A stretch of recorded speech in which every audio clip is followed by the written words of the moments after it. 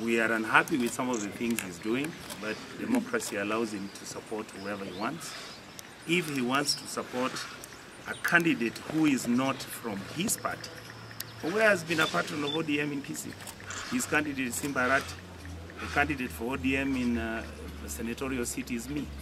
If he's uncomfortable with it, we are asking him to continue. And anyway, for our team, we have always known that Ongwae has always had a chess game where he had 4 candidates he was supporting at the same time. And we believe right now he's tilting towards Machogu so that he can help him. We are only trying to remind Ongwae, please remember that Machogu is in UDA and he's not in Azimio. And we also know he's the one who's supporting Honorable Chris Obure to split Honorable Simba's vote in Bogasi. But for us, we've moved on. Whether Honorable Obure is there, whether Honorable Ongwae supports Machogu is none of our business. I think history will judge him fairly or unfairly depending on how he performs. I believe the man to beat right now is Honorable Simbarati, and whatever that Ongwae tries to do is not going to stop us.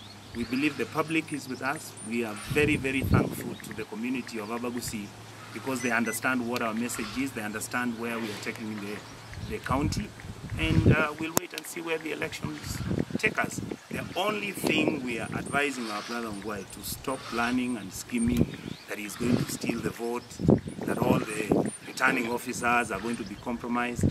We ask him, he's not running. Why is he planning all those things?